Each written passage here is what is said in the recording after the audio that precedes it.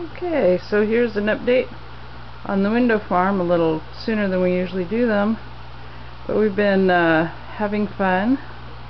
We've now got the hydroponic system here set up. Let's go look down below.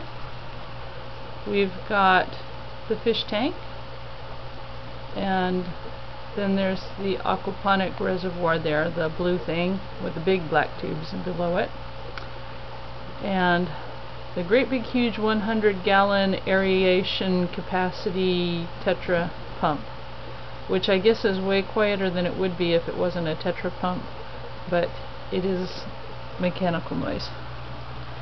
So up here we've got our, I think it's 40, give or take, stations for things to grow. In the 3-inch pots down the middle, we've gotten some of those herbs that you can buy at the store for like $2 or $3 a pot. We bought 3 pots. One was dill. Here's our dill. And we put a little, because they don't, the things you buy in the store sometimes don't have a whole lot of stability, we've just put this little partial bit of a water bottle around it to support it and also keep it off of the other things. And here's parsley.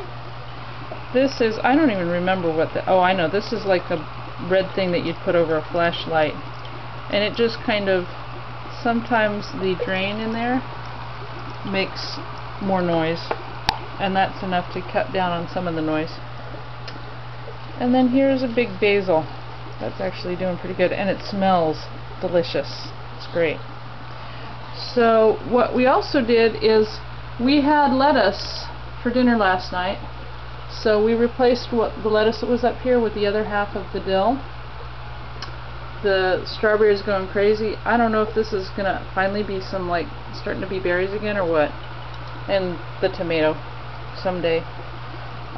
What we've done right now is we've put lettuce seeds in these, and in 2 weeks we'll put lettuce seeds in these, and so on and so forth. So over time we'll have salad greens for every meal, and then once we've finished eating these, 2 weeks after we have seeded these, then we will replant there, and so on and so forth going on.